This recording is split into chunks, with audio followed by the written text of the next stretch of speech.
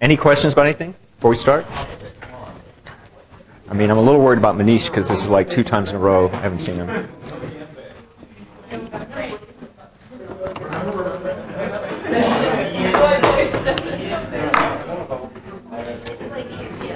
Any questions?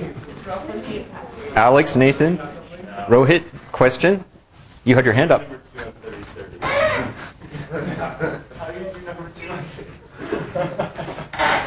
That is so not my thing, the 30-30 stuff. That's... Any other questions? What's your favorite transform? My favorite transform? Holy moly. Let's see. Probably the continuous time Fourier transform. You know. Yeah. What's your favorite transformer? I'm not good at those kind of questions. Yeah.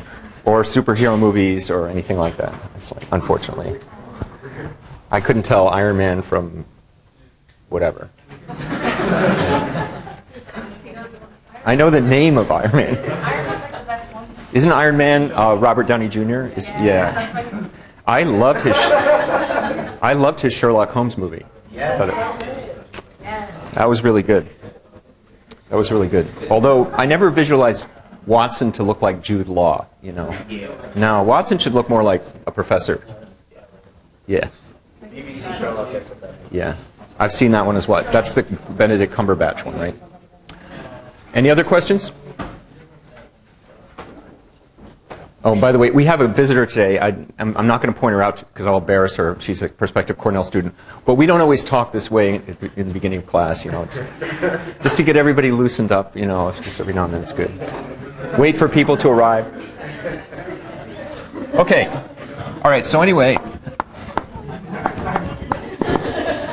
we actually had a visitor last time as well. You know, and I didn't even know he was here until the end. I saw a face out there that I wasn't familiar with, but that's no telling that it's a person in the class, you know, just never seen before. There's always a few new faces at the final. You know?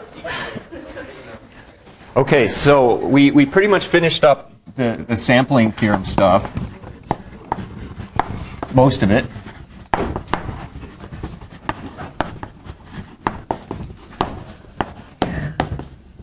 And today what I want to do is, first part of the class, I want to talk about the last thing having to do with sampling, which is pulse sampling. So one final item is this thing that we call pulse sampling and time division multiplexing. And after we're done with that, we're going to move on to the next sort of segment of the class, which has to do with the DFT and the FFT. The DFT is that's short for discrete Fourier transform. No one really calls it the discrete Fourier transform anymore. They just call it the DFT. The FFT is a collection of algorithms for computing that fast. And in a sense, that's what MATLAB is doing when it works with signals. It's using DFTs and FFTs all over the place. So we're going to talk about that for a while. But first, this final item, pulse sampling and time division multiplexing. And I want to define a signal to start with. So first, I'm going to define the signal capital pi. And I think I put a line under it last time. I thought about it, you know, and I'm just going to leave it that way as the signal with specification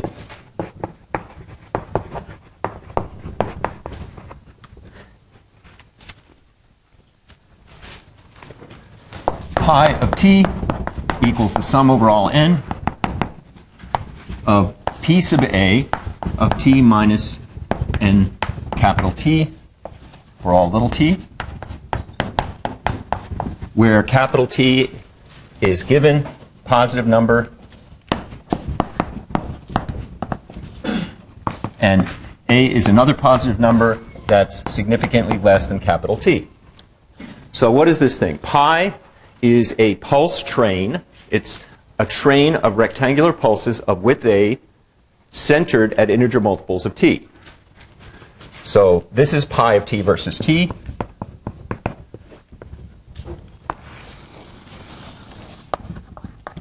It has a pulse of height 1 and width a centered at 0, and then one out here at cap t. one at 2t, so on. Goes the same in the negative t direction. So these are all of height 1 and width a. So that's what pi of t is. And the reason I'm calling it pi, capital pi of t, is that the capital pi sort of looks like one of those pulses. Okay. Given a signal x, continuous time signal x,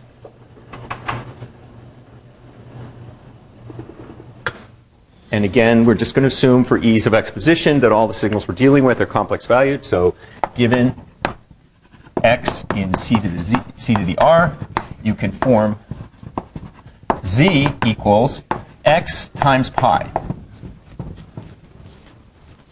So you take the signal x, you multiply by the signal pi, and you get another continuous time signal z.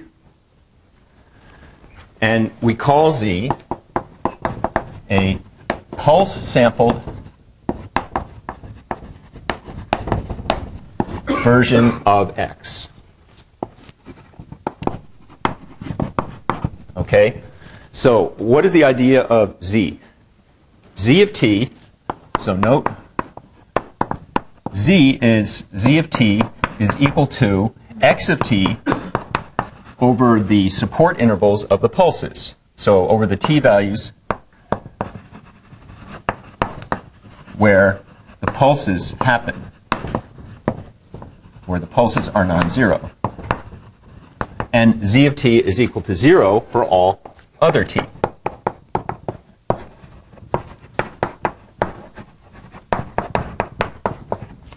Thus, for example, if this is what x looks like, so if x of t looks like this, and that looks pretty much like the one I always draw, right, for an x of t, then z of t is going to look like this.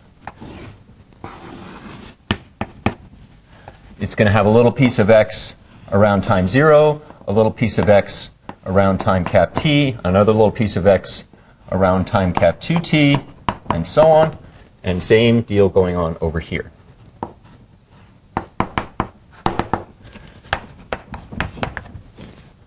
So that's z of t. And remember, when we passed a continuous time signal x through a t sampler, we actually got a discrete time signal out, a signal that had a discrete set of values that are values of x exactly at sampling time z, in some sense, is a kind of a softening of that. It's another continuous time signal that looks like x around integer multiples of cap t and is 0 otherwise. Okay, so this is a pulse sampled version of x. Now it turns out that if you look at what's happening in the frequency domain, if the conditions of the sampling theorem apply, namely if x is band limited and if t is slow enough with respect to the bandwidth, that is to say 2 pi over t is faster than the Nyquist rate for x, then from z you can actually reconstruct x completely. So how is that going to work? So let's look at the spectrum.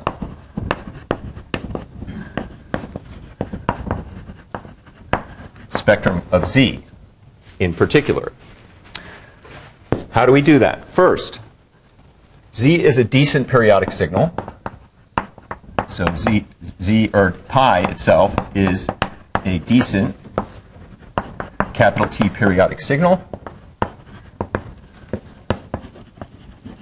Thus, we can expand it in a Fourier series.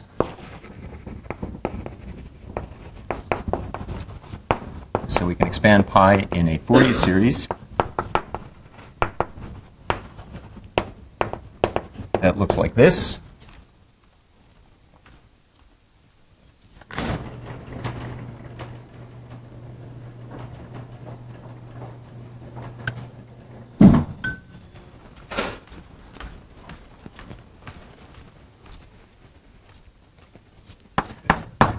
Pi of t equals the sum over all k of ck e to the j k 2 pi over t times t for all t. And of course, we know that since pi has jumps, it actually converges to the value across the jump. But for all t, we don't really care what happens at the jumps. What is C0 here? Tell me what C0 is, somebody. 1/2.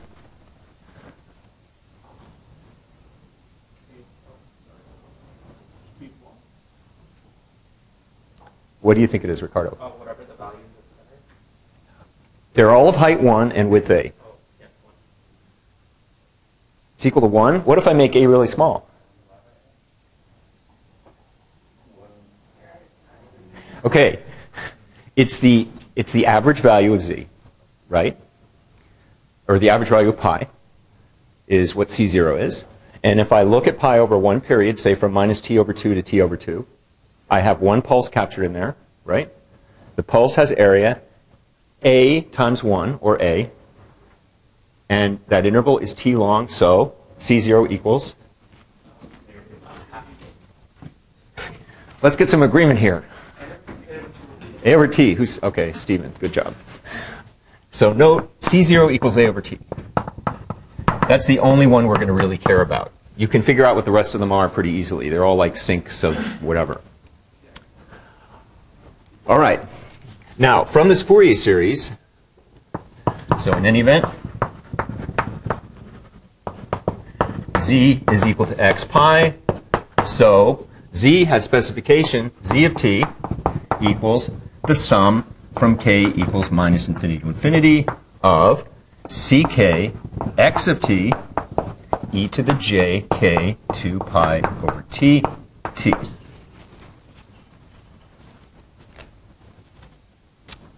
So far, so good? So what is the spectrum of z? What is z hat of omega? We can use one of our rules for Fourier transforms, the frequency shift rule. So by the frequency shift rule,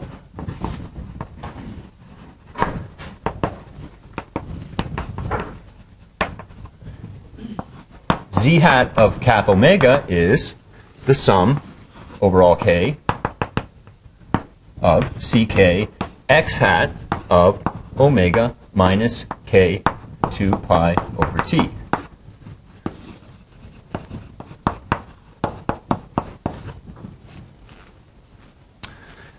Now, we've seen a sum like that before. When we were doing the deconstruction equation, the intermediate expression, capital F of omega, was a sum of scaled shifted replicas of x hat, but they weren't even scaled. They were just that sum. And there was a plus in here. That doesn't make any difference. Now we have the C case. That's the only difference between this and the F of omega. Okay, so thus, like the F of omega earlier, z hat is a sum of scaled, shifted replicas of x hat. And actually, I should be using xc for this, but do you want me to go back and put subscripts on all those? Let's just stay with this. Sum of scale shifted replicas of x hat centered at omega values of the form k 2 pi over t for k in the integers. And you know that if you do that, if you take shifted replicas of x hat centered at integer multiples of k 2 pi over t, integer multiples of 2 pi over t, and the conditions of the sampling theorem are satisfied, those shifted replicas will not collide, right?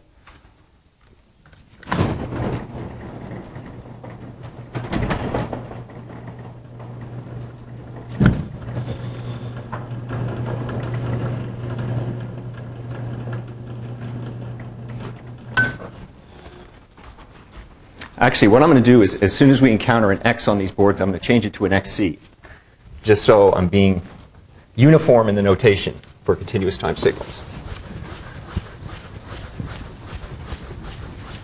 And I'll point that out whenever I'm doing it, so that if you happen to be taking notes, you can go back and fix it accordingly.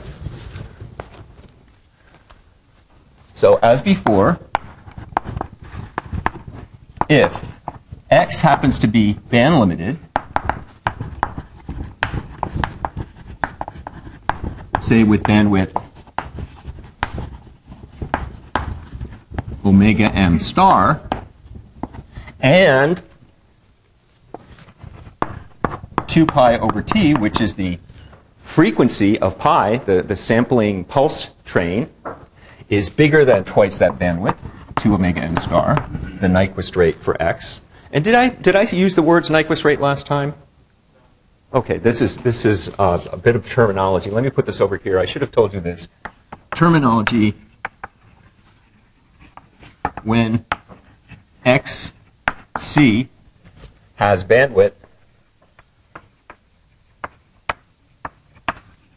omega m star, it's band limited, has that as bandwidth, we call 2 omega m star the Nyquist rate for xc. So if xc is band limited to and has bandwidth omega m star and 2 pi over t is bigger than 2 omega m star, then the replicas of xc hat in z hat don't collide. So for example, if xc hat looks like this, as usual, a little triangle out to omega m minus omega m, and say it has height capital A, just for the heck of it. David? Oh, you can finish your but I was just wondering, when you say bandwidth, is that, so, is it twice that for, oh, you just read it, so it goes from minus Omega m star to omega m star. Yeah. Okay. Yeah. Even though we say bandwidth isn't really the width. It's not the width of the picture. It's how far out it goes, max and absolute value. Gotcha. Okay. Some courses, it depends on what you're studying. They define bandwidth a little differently. Right. Okay. Like sometimes some courses will talk only about positive frequency, and they'll talk about the bandwidth in positive frequency, which is half the, whatever. But in this class, bandwidth means the smallest value of omega m such that the interval minus omega m to omega m encloses all the activity in x. Okay? So if xc hat looks like that, then z hat looks like this.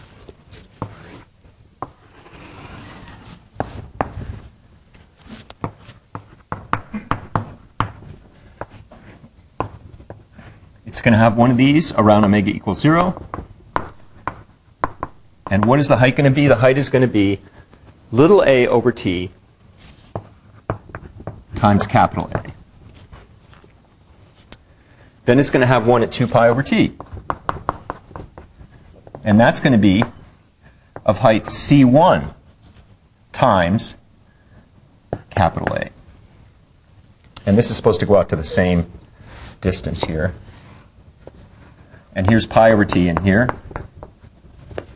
So pi over t bigger than omega m star is the same as 2 pi over t bigger than 2 omega m star. And then there may be even some ones that point down, like this. Say this might be c2, a, and this would be 4 pi over t.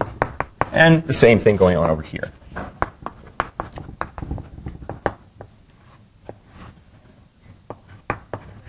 C minus 1 times a. Okay, so that goes on, but all we care about is this one in the middle. Because from this picture, remember z is a continuous time signal, from this picture, I claim it should be clear how to recover x. What do you do? What do you do with z to get x back? Victor? You just pass it through a low-pass filter. You pass it through a low-pass filter. Because if you have the low-pass filter, say, that cuts off at plus and minus pi over t, that kills all the frequency content in z out there and leaves this one in here. And if you have the amplitude of that low-pass filter appropriately, you can get x straight out. So thus, from this pulse sample version z, we can recover all of x simply by low-pass filtering. And of course, we have to approximate that because low-pass filters aren't buildable, but that's something that we assume you can do. So from this picture, from the graph, you can see that if you put z into a system that has frequency response h hat of omega, and I'll tell you what that is in a system in a second, you get xc out. H hat of omega is equal to whatever undoes the AT times capital A, so it's going to be T A or T over A times little a when omega is less than or equal to pi over t, and 0 when omega is bigger than pi over t in absolute value.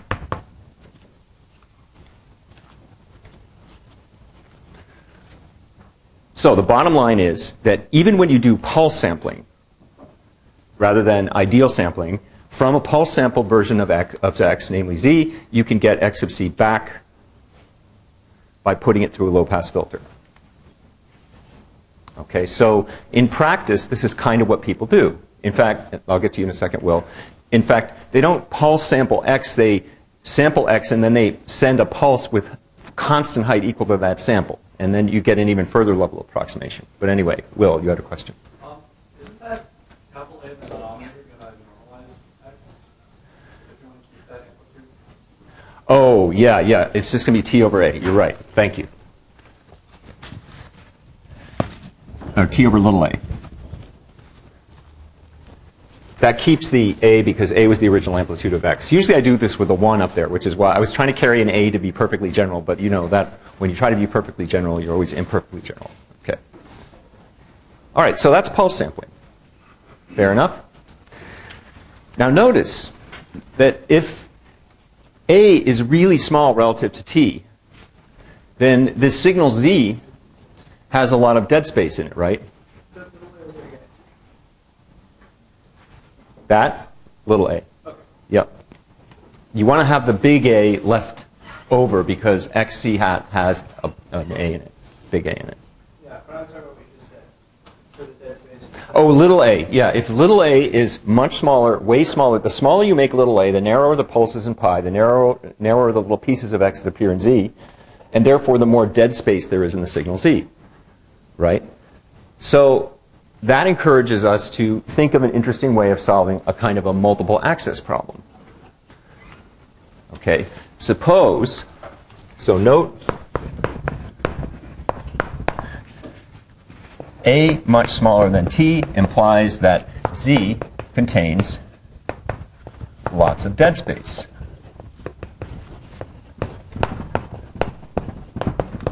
And for that reason, we can do a multiple access kind of thing in the time domain that's kind of similar to the multiple access thing in the frequency domain we did for amplitude modulation with frequency division multiplexing, and that's called time division multiplexing. So we use that to solve the multiple access problem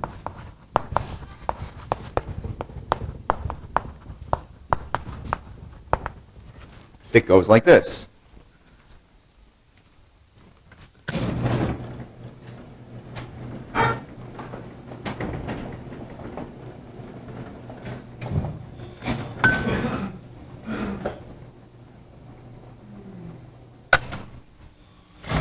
I just heard someone yawn, which is okay, but it reminded me of this YouTube video. I don't know if you guys have ever seen it. Hotel professor going ballistic. Oh my God, that was so bad. Have you seen that? I felt so sorry for that guy because, see, whoever was the student taking the videos of the class clearly leaked that to the internet, right? And that's the ultimate in betrayal to me, you know. Like if the video note guy, one of several comes to class, if there was a disaster in class or something, and then all of a sudden I found out it had gone viral on YouTube, I'd be pretty upset, you know. So that guy was, I don't know if he's a good sport or what, you know. He did. That guy. I saw a hotel professor died, but I didn't know it was that guy. Oh, that's too bad, but I probably shouldn't have brought that up. What's that? What's that? I think he ended up taking it right though. Yeah, well that's good. Okay, the story is there was a video of this professor in class in a hotel school. It's clearly a hotel class because he's in the Statler. and he said something like, "Where did that loud yawning come from?" You know, and he ended up going back in the room and, you know, like saying, "Why do you even bother coming?" or something, you know, that kind of thing. And then he says that the classic line in there is something like, "My unpleasant side is just as unpleasant as my pleasant side is pleasant," or something like that. You know, so these x's should all be xc's, by the way. But anyway, just so before I erase them all. Anyway. Okay, so what's the multiple access problem? The multiple access problem is you have a bunch of agents, say capital N of them. So N agents want to send their individual XCs. So, you know, agent 1 has its signal, agent 2 has its signal, and so on up through N. Simultaneously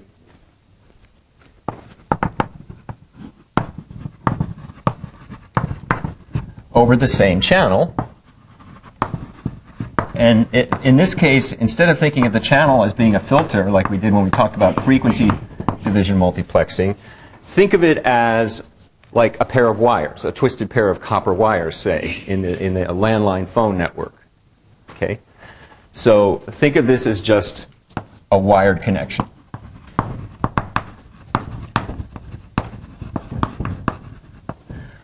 And let's assume that all of these XCs have a common bandwidth, omega m star. So we're going to assume all the XCs are band limited to within some common bandwidth omega m star, and that's certainly possible if they're all band limited. We just take omega m star to be the max of all their bandwidths, and that'll do.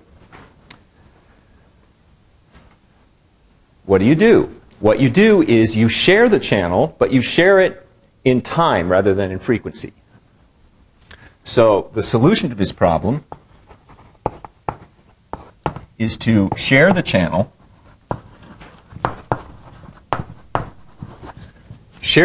by essentially alternating agents, cycling up through the N agents and then cycling through the N agents again, by quote-unquote interleaving pulse-sampled versions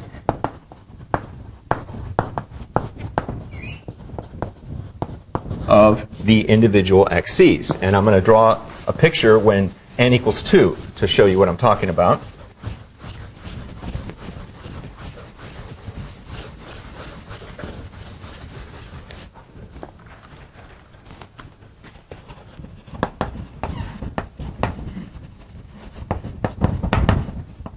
So, for example, say N equals 2, and your XC1 of T, one user signal looks like this, something like this, and the other ones, just to make sure we can see the contrast, looks like this. This is XC2.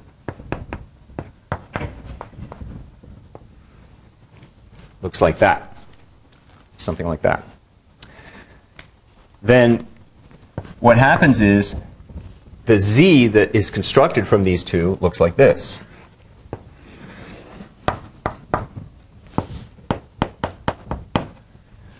Piece of XC1, and then a piece of XC2, and then a piece of XC1 again.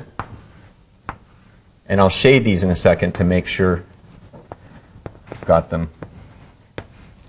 And the same thing going on over here. This is going to be a piece of XC2, so it's going to be way up here. And then a piece of XC1. It's going to be like down here, and so on. So what I'm going to do is I'm going to shade in the pieces of XC2.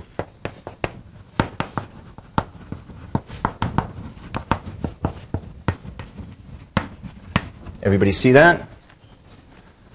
And clearly, if you have N users, you're going to cycle through the N users. One 2, 3, 4, 5, 6 up through n, and then again. And I'm going to draw a diagram of a switching system that does this.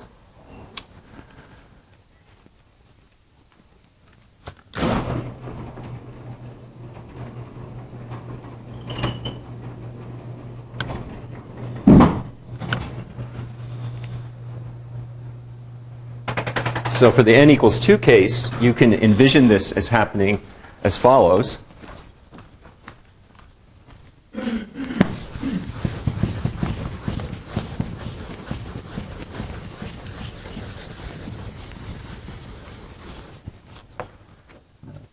You have XC1 coming into one terminal and XC2 coming into the other terminal, and you have a switch like so, that goes back and forth between them, and it forms Z.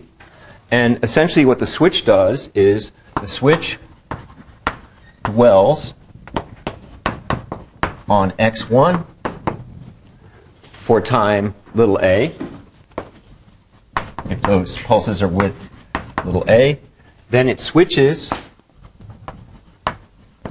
and in that picture it switches sort of slowly. So there's some dead space where there's no signal going into the switch, over to X2, and dwells there for time A. Then switches again slowly back to X1,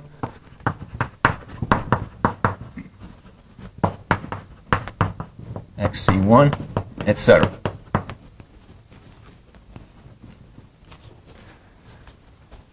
So that's how you create the signal Z. And if you had n users, you would create the signal Z by cycling through the n. So for n agents, what you do is you cycle through them. XC1, XC2, dot, dot, dot, up through XCN, and then back to XC1, XC2, dot, dot, dot, XCN, back to XC1, etc. So that's how you construct your Z. From Z at the other end, we want to make sure that whoever receives it can recover each of the XCs, each of the individual transmissions. And to make that happen, we need to have a certain condition on how far apart the samples are, the pulse samples are. So the receiver of Z can, quote unquote, unpack Z into pulse sampled versions of each signal, XC1, XC2, and so on.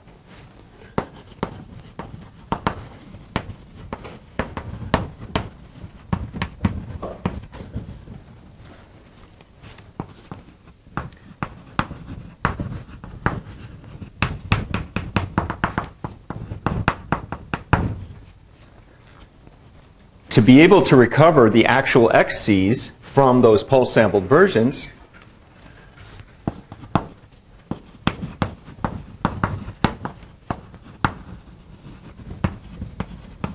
so to be able to recover each XC from its pulse sampled version,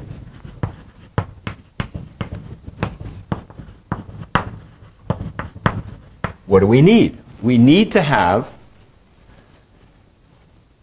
the individual pulse sampled versions be pulse sampled fast enough with respect to the common bandwidth omega m star. In other words, we need the distance between consecutive pieces of each XC, so piece of XC1 here, and then a bunch of other users' pieces, and then another piece of XC2. We need this distance to be so that 2 pi over it is bigger than twice the bandwidth. So we need that 2 pi divided by the time between pieces of XCJ, or let's just say XC1, is bigger than 2 omega m star, and the same for all the others. 2 pi divided by time between pieces of xc2, that has to be bigger than 2 omega m star, etc.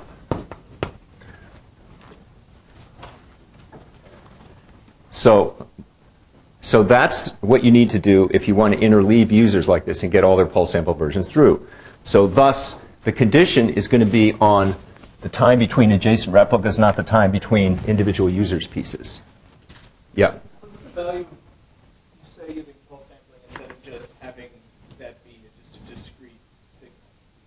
Well, it's just sort of it's in a way it's easier to implement because you don't have to like measure something at an exact time. You know, you can just use simple switching systems. This is actually the way that the landline phone system works, except the signals that they're transmitting are pulse-coded signals. So they always have value 0, 1, or -1, but they're continuous time signals at base. They're going through wires in continuous time. Everything here is continuous time. So we don't have to digitize. We don't have to use a computer. Whatever. Okay.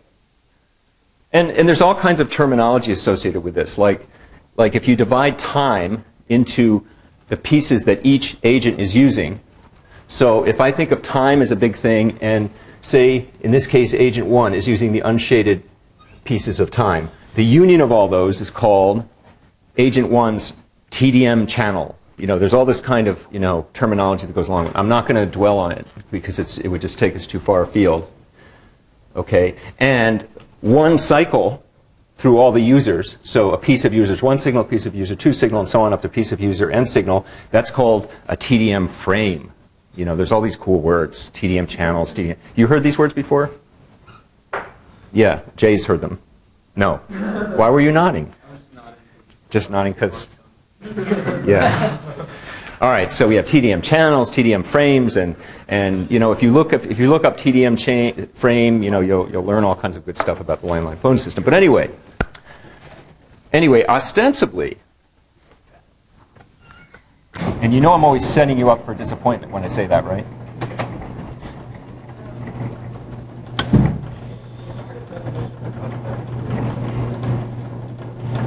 It means it's sort of like. If you take a quick look at this, based on everything you know so far, it certainly would seem that. Okay, that's why I use ostensibly, because it shortens that lengthy phrase.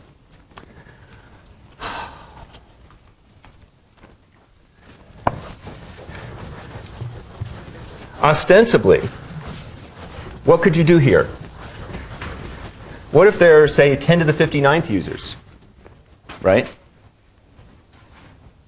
All I have to do is make A like t over 10 to the 59th, roughly, maybe a little less than that.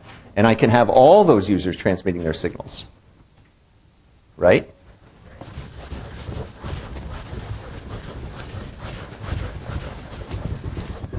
So it would appear that the capacity of a single channel is essentially unlimited here. You can put as many users as you want through by just shrinking A. So it might seem, let's put it that way, that by shrinking A, remember, capital T is determined by essentially these Nyquist condition. By shrinking A, you could squeeze an unlimited number, arbitrarily many,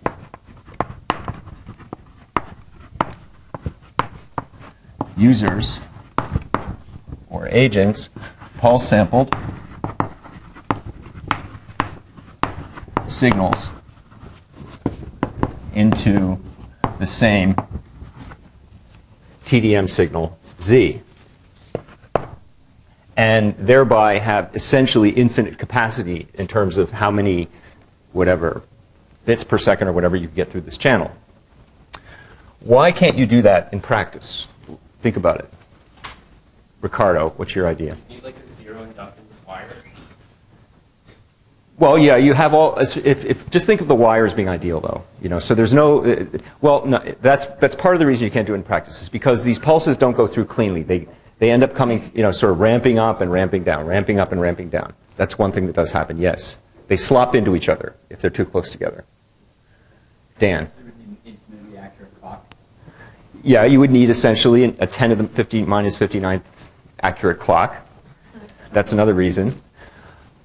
And a further, let's start listing these reasons. So this is impractical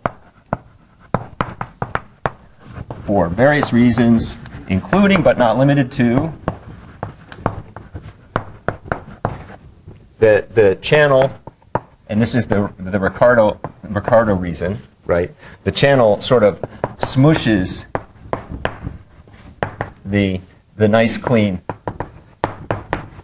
pulses in Z into each other.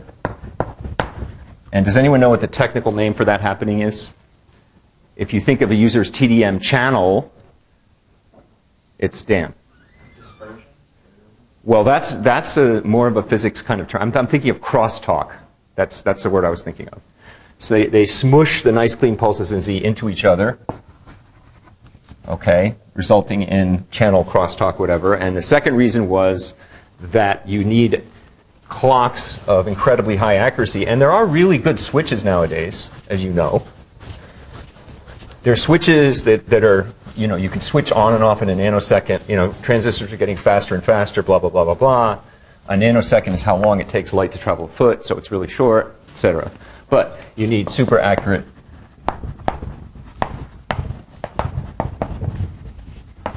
clocks. And Will had his hand up.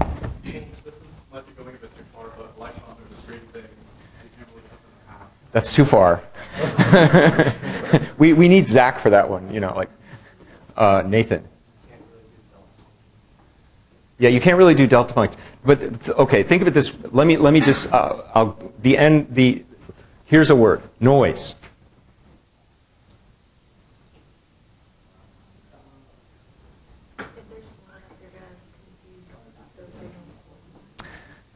Essentially, that's what I'm getting at. See, everywhere in the world in the universe, there's a noise floor, right? And if you shrink the width of these pulses without making them taller, which you can't really do because you can't make things arbitrarily high, if you shrink them in width without making them taller, your signal energy in each of these pulse sample versions is going to get very low. And as soon as the signal energy gets significantly below the noise floor, that's going to mess you up. Okay, so too small an A implies, so it's not just about the channel characteristics, it's not just about the clocking, it's also about nature. Too small an A implies that the signal energy in each pulse sampled, the total signal energy in Z won't be below the noise floor, but the signal energy in each of these individual pulse sampled XCs is below the noise floor, so to speak. So you really get reliable communication that way. But it's a great idea. And electrons are discrete. I won't put that one down because it's too esoteric. So that's time division multiplexing. There's a small section on it in the monograph. I didn't want to spend a lot of time on it. I just want to give you the basic flavor of it, right? So any questions about that? Dan? Could you use like a locking amplifier to get around those? What's a locking amplifier? It's like one of these like the phasing function that carry I don't know that. I don't know what that is. So I can't answer your question. I could probably study it, but that would take class time. Yeah. Ask Bruce a question.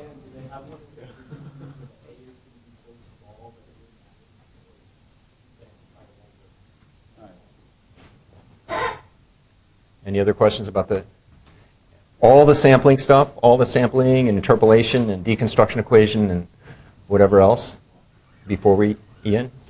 So for all the like frequently shifting take copies and like paste them along the spectrum, we're assuming that the signals that we're dealing with are bandwidth, right? Okay, that's a good question because the answer is subtle. He asks, in all these pictures and equations we have that involve shifted scaled copies of a spectrum adding together in omega, are we always assuming that the signals involved are band limited?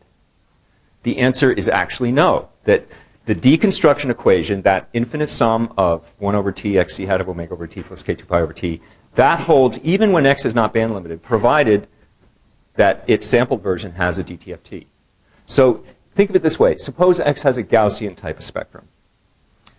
The tails are going to go to 0 fast enough so those infinite sums will still converge.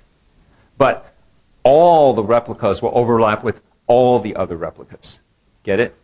But in order to get a faithful Yes. construction, we would assume that it is band limited signal. Yes. To get from a sampled version to the original continuous time signal, either with this pulse sampling or with the ideal sampling, the original continuous time signal has to be band limited. That's thing number one. Thing number two is it has to be sampled faster than twice its bandwidth. Right. So here's my question exactly. Like, we learned earlier in the class that finite duration signals are not band limited. Right. And band limited signals do not have finite Right. duration. Mm-hmm. So in order to establish that a signal is band limited, we have to establish that it does not have finite duration, which would involve sampling in for infinite time. Yeah. Which is obviously ridiculous. Well, actually, you know, this is all this stuff is in principle, because to reconstruct the continuous time signal, you need samples for all time, unfortunately. And of course, in real life, you never have that. And you're leading well into the next piece of the class, by the way, by asking these questions.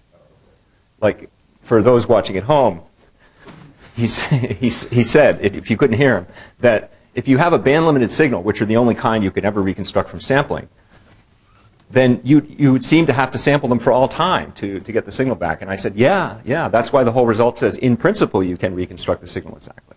So, you know, it's never exact. David? Just kind of piggyback on that. For when you say a finite duration signal is never band limited, is that because when it starts and stops, that creates some sort of Yeah. bizarre infinite. Yeah, why is it true that a finite duration signal is never band limited? Essentially, is what his question is, and he gave the answer. The answer is essentially that to make it be zero outside of an interval of time, you have to add on quote unquote infinitely many sines and cosines and exponentials to get them all to cancel out just right. That's the intuition behind that. And I'm guessing the reason why this stuff works is because we just kind of disregard the, right? So that way we're able to get some sort of signal that has finite duration, meaning a message, let's say, right? It starts us up, and we're still able to send it along as bandwidth. We're pretending, yeah. Basically, what we're doing is we're never getting the exact message back. We're just getting something close enough. That's all there is to it. Because really, you know, if you're dealing with finite duration signals, they're never band limited. You know, and that's all there is to it. Any other questions about the sampling stuff? What? You worried about something falling from the roof? No, it was falling. It's going to fall in between us. What is it? Let's take a break and investigate this. Take a 3-minute break. Oh, yeah. Hey. On this, I'm rewriting it completely and you know, making the notation a lot cleaner and all that stuff. So it's going to look a little different in class from how it looks in the room, or from how it looks when you read, if you read the monograph. But there's sort of one overarching thing that's happening in the background here as we talk about these endpoint signals.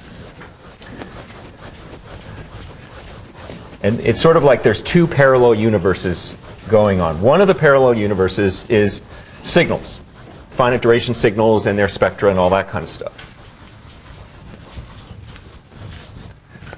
But the question we have throughout, and I want you to keep asking yourself this as we do this, because I'm going to try to sort of give you a 1 foot in each parallel universe as we go along. So throughout, the question recurs: how much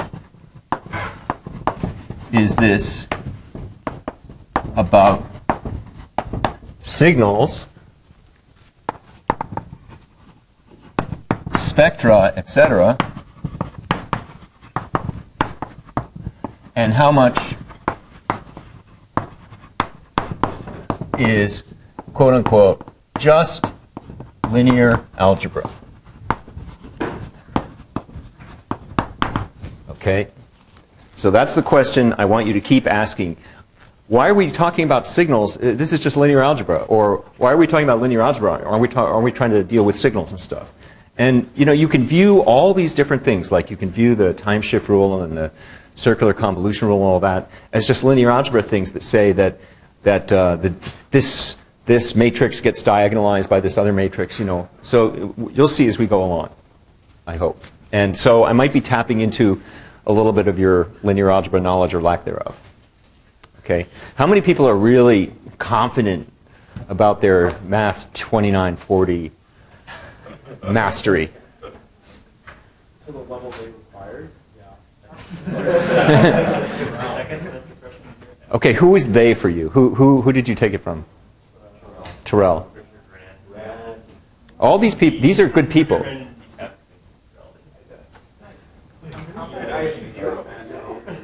You had? I'm confident that I have 0 mastery. What about, did anyone have it from like Ravi Ramakrishna or whatever his name is? I had it from like this Russian person. Yeah, you're Yuri Perez. Yeah, that guy. We use it in physics all the time, and I still mess it up. Okay, well, if you want to review your linear algebra, there's 2 really solid linear algebra chapters in the monograph. Chapter 4. And chapter something teen, like 14, I think. One of them is called Linear Algebra 1, vectors and linear mappings. The other one is called Linear Algebra 2, eigenvectors, eigenvalues, and all that. Okay? So if you want to review, and then there's the SVD chapter, which is a separate issue. But anyway, how much is just linear algebra? So anyway, again, we're going to assume all signals are complex valued. So a complex valued endpoint signal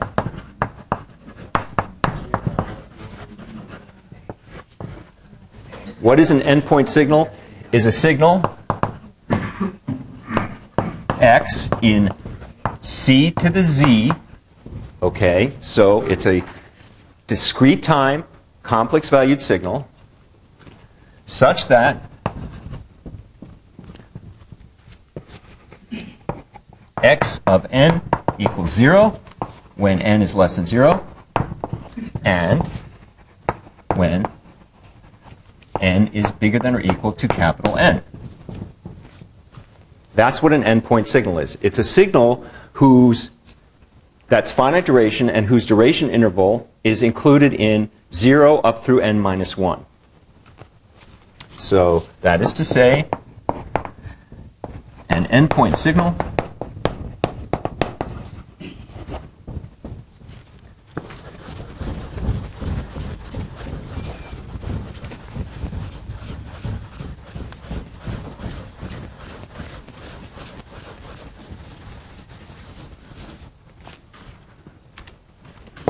is a finite duration x in c to the z whose, whatever you want to call it, duration interval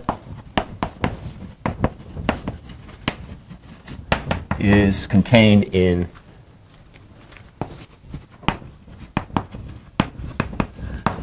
the interval 0, 1, 2 up through n minus 1.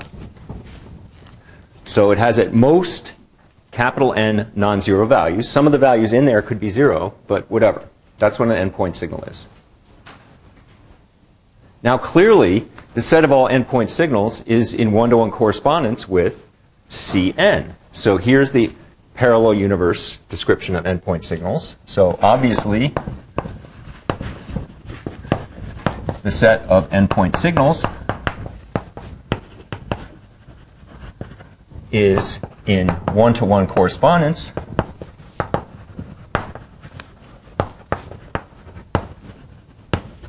with C to the n, which is the set of all complex n vectors, column vectors.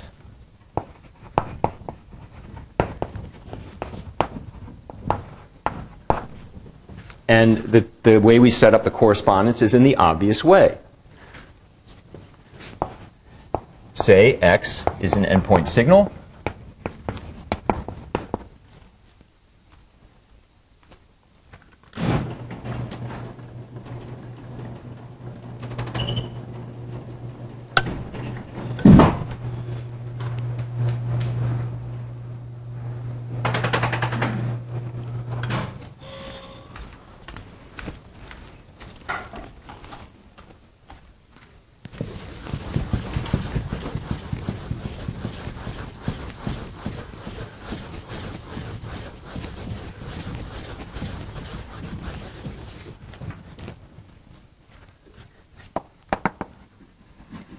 The associated,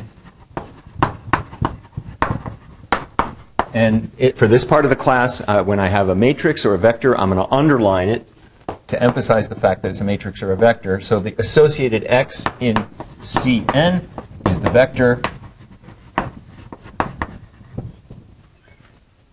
X vector equals the vector whose first component, and this is where it gets annoying because we have both 1 through n and 0 through n minus 1 going on at the same time. So you have to sort of have your mind juggling between your C frame of mind and your MATLAB frame of mind. Okay? And I forget, what does Java use? Okay, so if you don't like C, Java. What is Python? Okay, so if you don't like C or Java, anyway. So clearly the set of all vectors of this kind is in one-to-one correspondence with a set of all endpoint signals. But an endpoint signal in signal universe is a whole signal that has a whole bunch of zeros. All right. Now, clearly, the set of endpoint signals is a vector space. It's closed under linear combos. And the vector operations correspond nicely with those on Cn. So note set of endpoint signals is a vector space, and in fact, an inner product space.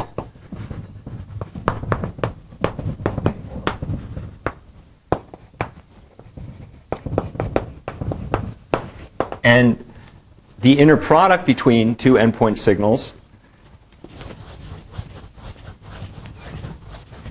you can view them as L2 signals if you want, because they have finite duration,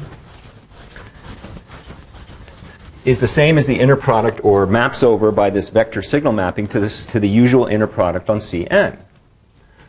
So if X and Y are endpoint signals, they're also in little L2, so their inner product, X and Y, is going to be the sum from n equals minus infinity to infinity of x of n, y conjugate of n. And that, of course, is the same as the sum from n equals 0 to n minus 1 of x of n, y conjugate of n, because x and y are both endpoint signals. And that's the same as signal vector for y, Hermitian, times signal vector for x, where Hermitian is just conjugate transpose.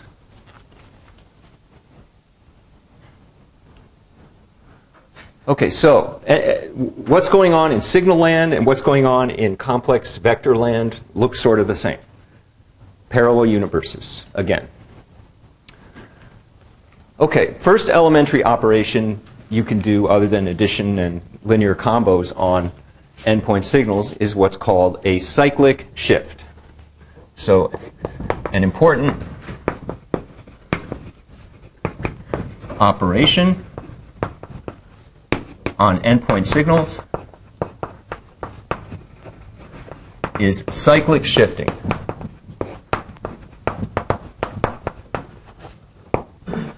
And what you're supposed to think about here is an old school like video game, like Pac-Man or one of those. I mean, really old school. Like the little guy goes out the right side of the screen and comes in the left side of the screen, right? You've all seen that. And do active shooter games have that kind of property ever? What, you go out the left side Well, suppose if you shoot out to the right, can you shoot yourself in the back of the head? No.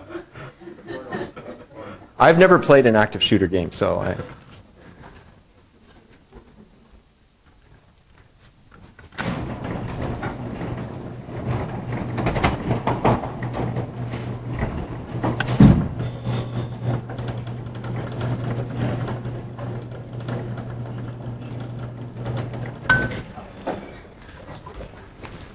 So, given an endpoint signal x,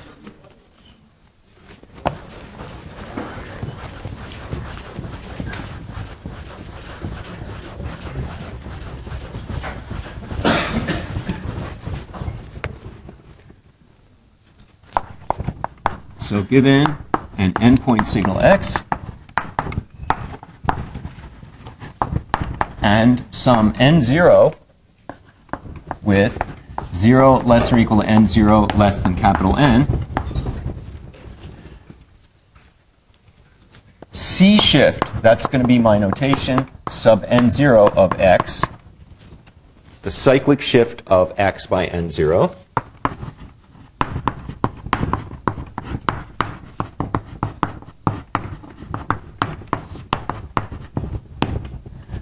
is the signal that has specification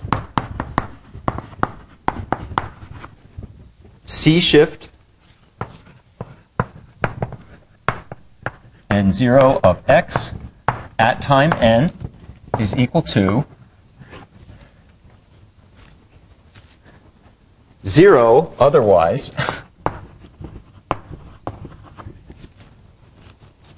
and it's going to be something for the relevant range of times 0 less than or equal to n less than capital N. And what do you think that's going to be? Using notation that we may have met before in some distant part of the course. Go ahead, Will. There's going to be a mod capital N in there for sure, but what is it going to be? It's going to be, if there were no C there, it would just be x of little n minus little n0.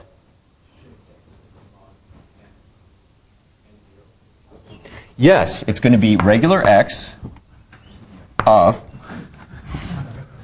now this is what you meant. I know it. It's going to be regular x of n minus n0 mod n, like so. Okay, let's do an example of this. Notice that C shift n0 of x is another endpoint signal. And the way you obtain it is by rotating the values of x out by n0 and rotating those other ones in starting at 0. And I'll show you an example of that.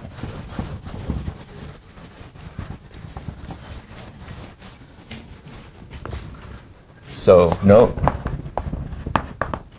C shift n0 of x is also an endpoint signal. And C shift sub n0 for any n0 is a linear mapping from the set of all endpoint signals to itself.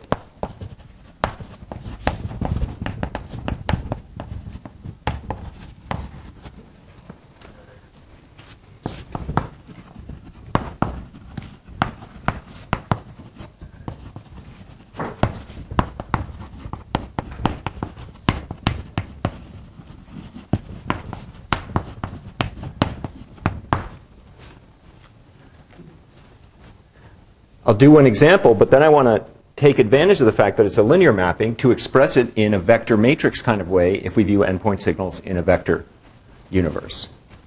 So for example, if x is the 5-point signal that has x of 0 equals 7, x of 1 equals 13, x of 2 equals minus 3, x of 3 equals 11, and x of 4 equals 1. And what are its other values if it's a 5-point signal? 0. Then C shift sub 2 of x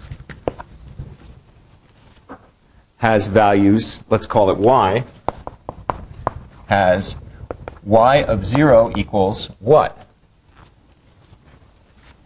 What happens is I take these numbers, 7, 13, minus 3, 11, I skipped one. Didn't I? 7, 13, minus 3, 11, and 1. Yeah. And I rotate them by 2. So 7 goes here, 13, minus 3, and then 1 and 11, like that. This is y of 0. This is y of 1, y of 2, y of 3, and y of 4. Okay? And you can check and see that, say, y of 3, which is c shift sub 2 of x of 3, is x of 3 minus 2, which is x of 1, sure enough. What about y of 1? Y of 1 is x of 1 minus 2 mod 5, which is minus 1 mod 5, which is 4. There you go. Remember, it always goes 0 through 4, not 1 through 5.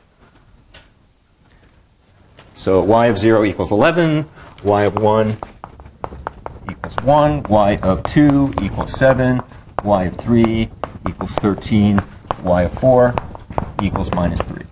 Okay, so that's an example. Now, the fact that C shift sub n 0 is a linear mapping means that we ought to be able to express it in the vector universe as a matrix times the vectors corresponding with the signals. So in the linear algebra universe,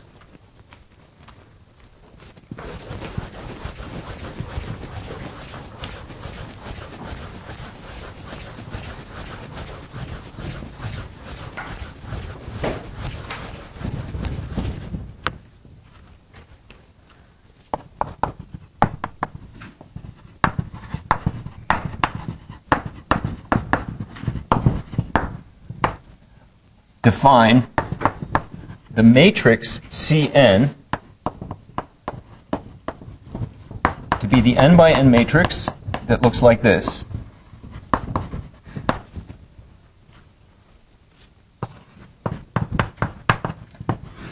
In the first column, it's going to have 0, 1, 0, blah, blah, blah, down to 0. Second column, it's going to have 0, 0, 1, down to 0. Third column, it's going to have this. You see the pattern. So it goes all the way down like that. And then the last column is going to be a 1 up here and zeros all the way down. And this one is going to have 1, 0, 0. So you get the pattern, right? It has ones just below the, let me reset this one here so it looks better. It has ones just below the diagonal. Or this has to be here. There. These are zeros. It has ones just below the diagonal, and then it has that one up in the upper right-hand corner. So let me do C4 just for the heck of it, or C5.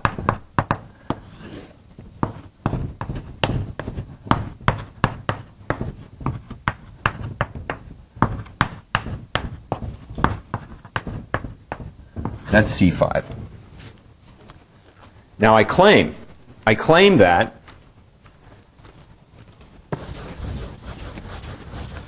that matrix implements the cyclic shift by 1 in the following sense.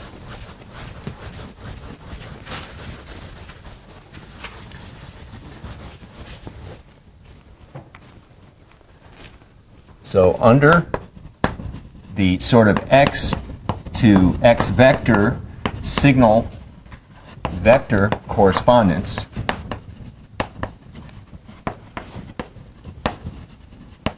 we have the following. We have that C shift 1 of x, the vector associated with that, by which I will indicate that it's a vector by putting an underline, equals Cn matrix times the vector associated with x. And more generally,